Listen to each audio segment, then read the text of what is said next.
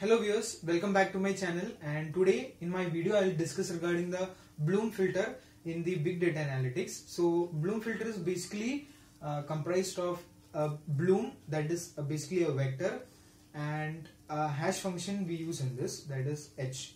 So basically this Bloom filter is based on a simple concept like there will be an array of 10 elements, and this arrays will be indexed from 0 to 9. And on each index, that is array of 0, array of 1, array of 2, likewise we keep a bit that is 0 or 1. Now this bit is basically used for the space reduction instead of putting all the ASCII values, and so we, in order to reduce the overhead, we make use of a simple bit that is 0 or 1. Next we use a hash function that is hkx. Now this hash function is used so as to map each of this m elements in the sample space, that is S, that we will see in the algorithm later. So for good approximation and a good estimate of the result we get, we take this as k as a value of 2, that is h1x and h2x. Next we have the total number of bits in the filter. Now this filter will contain a number of bits. So this bits will be the amount of bits per data set, or it can be the number of bits that will be in the data structure.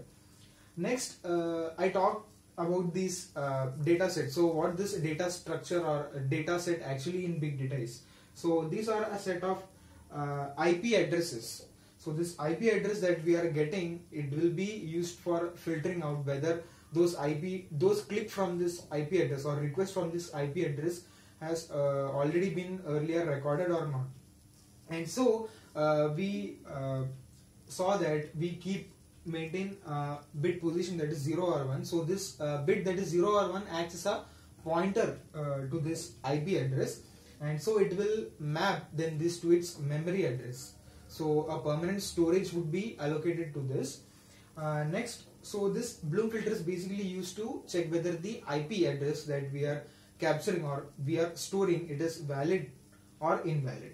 So this is the basic idea of this Bloom filter concept. I'll discuss regarding the applications and example in Bloom filter later. So let us move on to the algorithm of this. So in this Bloom filter, we basically make use of a Bloom and a hash function. So by the name, that is Bloom filter, it is came from this, that is a Bloom, a vector will be there and a hash function will be there. So we take two elements, that is a Bloom filter B. It will be a vector of m number of bits, and k independent hash functions would be there. Now this hash function will map from h1 to hk, and each of this map elements to u, that is a universal set, and we maintain a record of this m elements as rm, and will compute the values from 0, 1 up till m minus 1. Next, so we'll start the algorithm. Initially, all the bits in the Bloom filter, that is B, we set it as 0. Next, we insert the element X from the sample set S. Now, where will we insert this X? So obviously this has to be inside the hash function. So we have to compute the hash function, that is h1x, h2x up till hkx. But for simplicity purpose, we will consider only two hash functions, so it will be like for simple and smaller calculations. And once you compute this hash function, we calculate the set, that is Bloom filter, that is B is a vector in fact, B h1x is equal to B h2x up till B hkx, we set it as 1.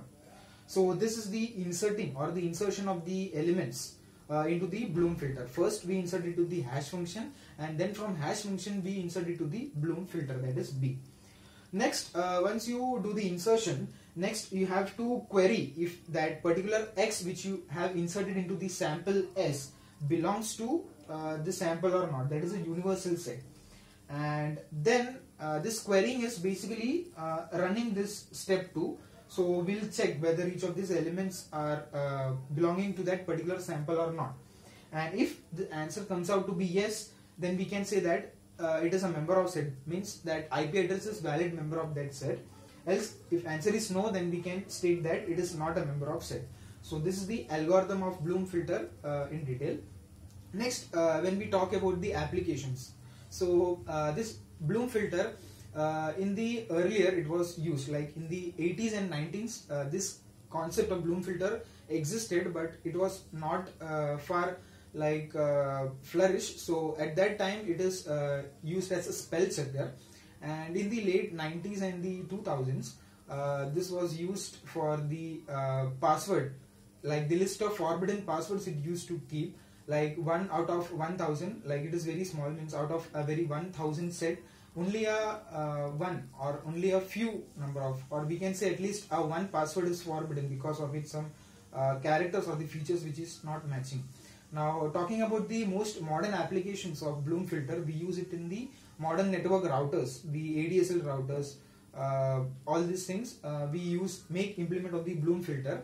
So next is the capturing of the IP address or the IP packets for transmission and reception, and also the cached data which we are getting from this. So Bloom filter is used for that also, and moreover it also gives the statics of the denial of service attacks that we are getting from the Bloom filter. Next we take an example, like for example we have a particular site, for example in Wikipedia. This site consists of many number of links from many languages, and so there will be a web crawler which will initiate a bot or to crawl this site. Now initially when the user first clicks on this site or browses on this site, the bots from its local machine will start capturing all the IP address and the clicks or the hits which you are getting, and it will store this links at some particular cache in its local memory. Now when this user, after at some point of time or at later point of time, when this user visit this site again and again, or for the second time or the third time, then it should not store this same thing or the same page, indexed page, again and again. Now that makes no sense, and it will make the things bulkier and it will make more costlier. The storage will also increase thereby there. And so this Bloom filter concept is used in the network routers, and so it will filter out those results and those pages which are there in its local machine, and it will like faster loading of the pages and the data which we are seeing. Obviously if we flush out this cache, then it will have to again index, and then it will have to again store this data.